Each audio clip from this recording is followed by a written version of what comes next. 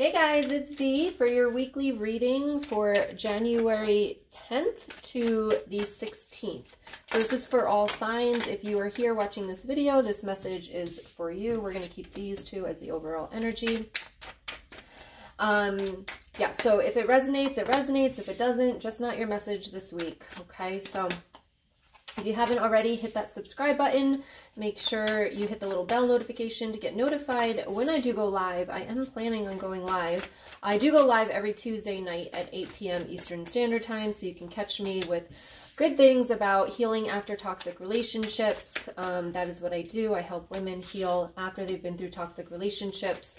So if that is you, you can check out those other videos on this YouTube channel. All right, so let's see what is happening for this week. So our overall energy is a little bit contradictory here, but I feel as though we are going to start to feel a little bit. We've got the Ace of Wands and the Five of Pentacles. Now, the Five of Pentacles is about feeling left out in the cold. It could be feeling lonely. It could be feeling isolated, but maybe that somebody left you. This could definitely be a breakup. Something like that. Somebody left, abandonment issues as well. But I do feel here with the overall energy that there is a new beginning here with this Ace of Wands. So that is beautiful energy for this week. I do feel as though you've been through a lot here with these other cards. You've got the Five of Swords, which is being stabbed in the back.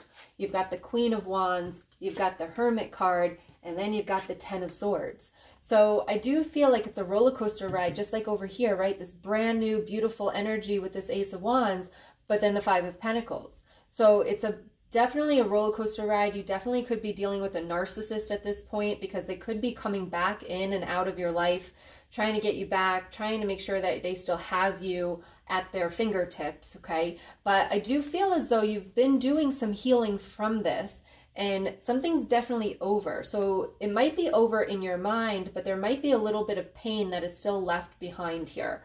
And just remember, you know, when you're dealing with narcissists, like, yes, they are part of the problem, but we also have to heal ourselves. And that's what this Queen of Wands and the Hermit card is about knowing your worth, knowing and accepting you for who you are and not changing yourself just because, you know, you find a new guy or something like that. So definitely, something's definitely over. And I love this because I do feel as though you are on this healing journey and now we're progressing. Okay, so this week you might be feeling very strong. You've got the Queen of Swords, you've got the Empress card, you've got the Knight of Wands, and you've got the Knight of Swords. So there's a lot of movement probably towards the end of this week, I would say. Like, you're feeling strong, you're taking action, you're setting those boundaries, and you might be like moving people out of your life because you're just done and you're done feeling the ups and downs. So this might be like the Five of Pentacles could be like somebody like talking to you every day and then you don't hear from them for 2 days.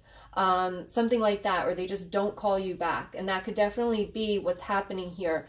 And I'm just getting it's all BS. Okay, I'm getting the long word, but I ain't going to say it on here. So, but a lot of action. So I think that you've got the Queen of Wands, you've got the Queen of Swords here, and the Empress card. So this is about you. This is about taking care of yourself and doing what you need to do in order to be happy and not letting other people bring you down and not giving your power away to other people. So really important to be aware of that this week coming up, and especially with the new moon on the 13th. You can check out that video also that I just did. So, you know, that's all about new intentions, and just ask yourself, like, whatever this left out in the cold, the Five of Swords, the Ten of Swords, like, do you really want to bring that into next year, this year, right? Do you really want to bring it into this next year, this 2021? It's like, let things be and let's move on here into this powerful, powerful energy that you are and that you have.